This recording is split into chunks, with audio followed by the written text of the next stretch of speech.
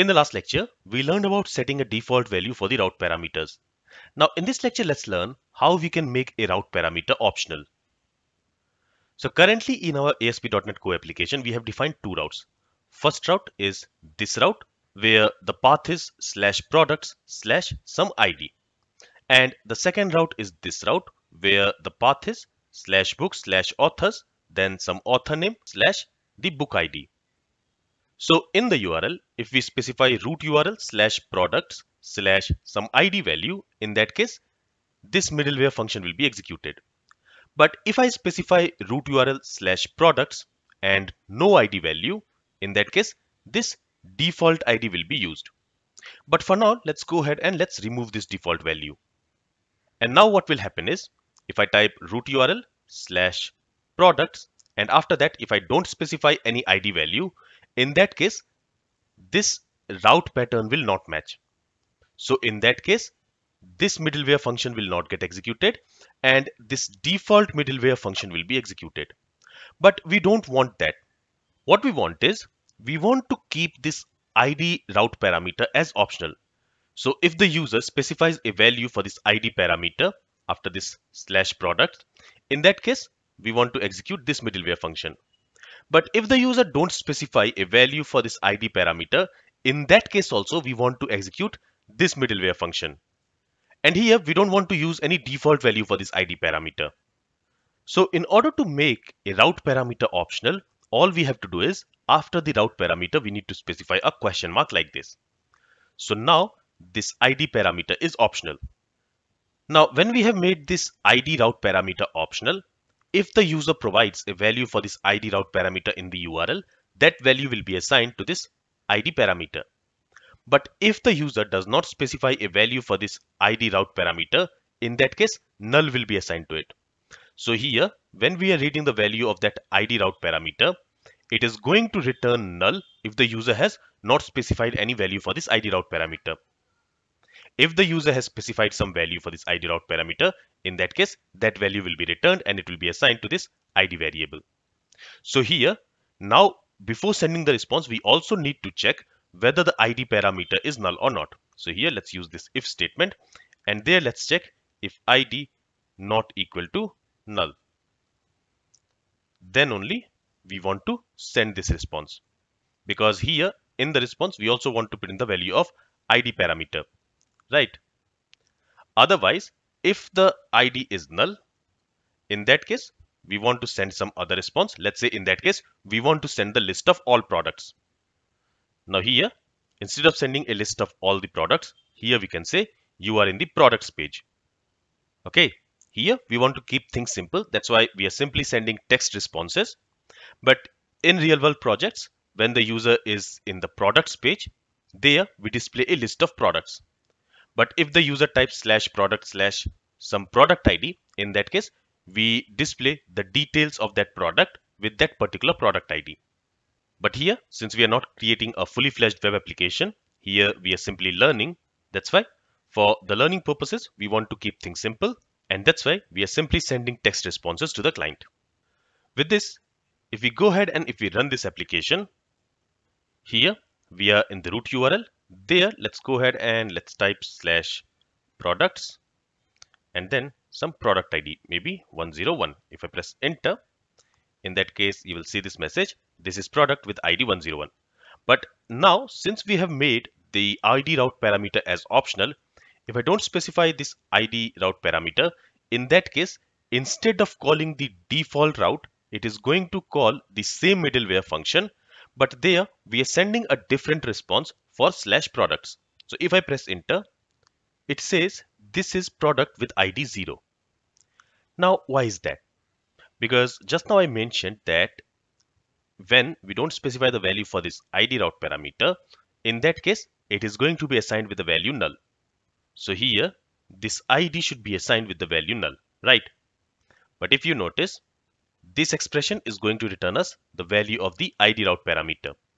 So when we have not specified the value for the ID route parameter, it is going to return null. But we are converting it to integer type using convert.toInt function, right? And that's why that null is being converted to 0, which is the default value for integer type. So what I'm going to do is I'm going to remove this convert dot to int 32 from here. Okay, so now this expression should return null, and that should be assigned to this id variable. And inside this if condition, let's go ahead and let's do the conversion. Here let's say id equals convert dot to int 32, and there let's go ahead and let's pass this id variable. Okay, so here we are converting this id variable to integer type, and we are assigning it back to this id variable. Now let me go ahead and let me reload the changes. So I will click on this hot reload button, and now if we go to the web page, now you will notice that when we have not specified the value for the id parameter, in that case it says you are in products page. But if I go ahead and if I specify the value for this id parameter, let's say 203, and if I press enter, it says this is product with id 203.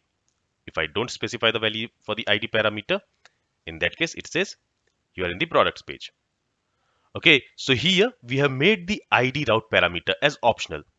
So even though we don't provide the value for the id route parameter, the same middleware function, that means this middleware function, is getting executed.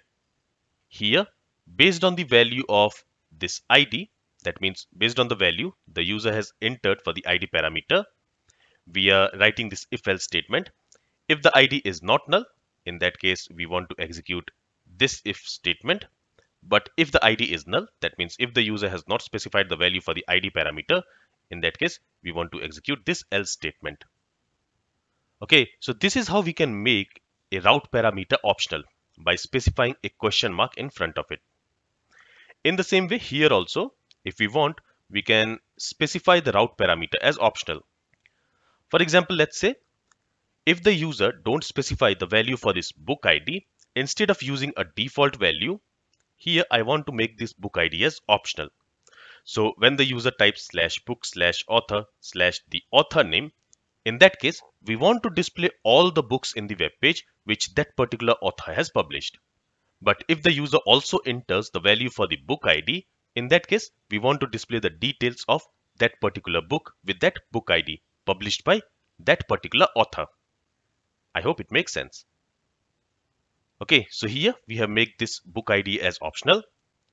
So in this body, what I'm going to do is, again, I'm going to remove this convert dot to int 32. And here I want to modify the response. So here first I will check if the book ID is not equal to null.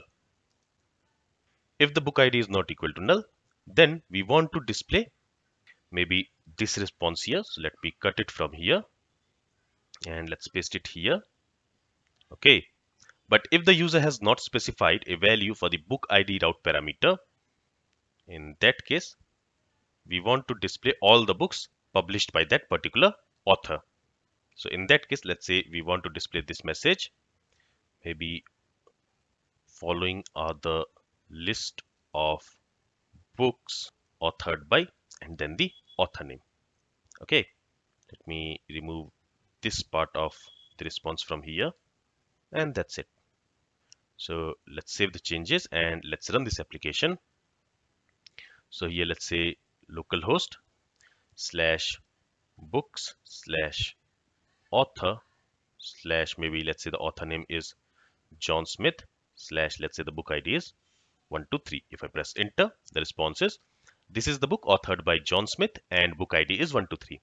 But if I go ahead and if I remove this 123 and if I press enter, in the response you will see following are the list of books authored by John Smith. So here in the web page we can display all the books which this author John Smith has published. But if I specify a value for the book ID parameter, maybe 134 or 133, if I press enter, in that case we want to display the details of that book which is authored by John Smith and whose ID is 133. Okay, so I hope with these two examples, what is an optional parameter and how to make a route parameter optional is clear to you. If you have any questions, then feel free to ask it. Thank you for listening and have a great day.